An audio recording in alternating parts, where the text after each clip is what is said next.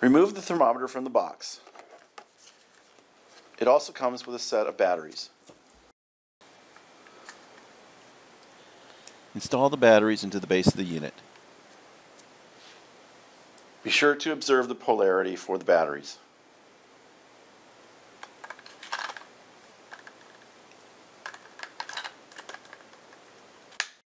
In order to use the thermometer, you must first calibrate the device.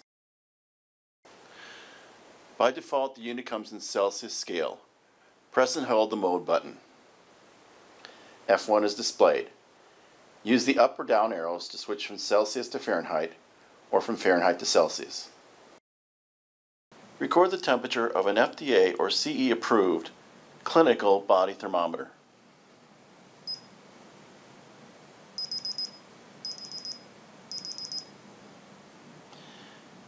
You will use this temperature as a reference for calibrating the non-contact forehead infrared thermometer.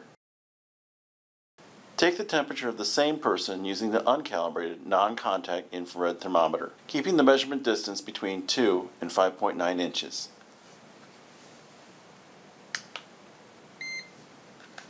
Record the uncalibrated temperature of the non-contact infrared thermometer. Calculate the temperature difference between the two thermometers. The temperature difference between the two thermometers is 1.1 degrees Fahrenheit or 0.6 degrees Celsius.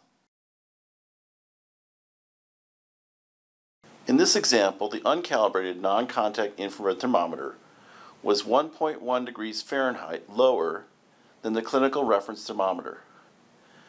To enter the calibrated setting difference, hold the mode button down for 2 seconds. The F1 is displayed. Press the mode button with consecutive button presses until F3 is displayed. Use the up or down arrows to enter the calibrated temperature difference.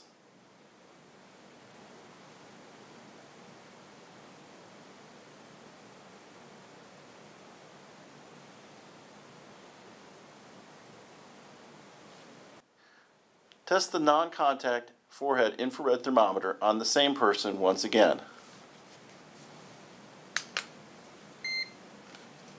The calibrated device shows a temperature within 1/2 degree Fahrenheit of the clinical reference thermometer.